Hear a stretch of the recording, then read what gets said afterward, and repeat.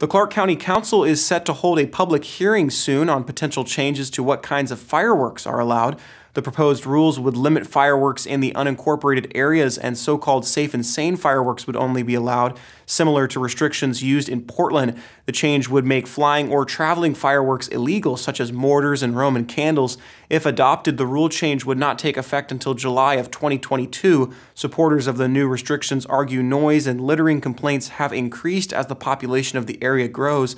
Others on the council urged a longer process given the impact of restrictions people are already experiencing during the pandemic. A public hearing is currently scheduled for the December 1st council meeting.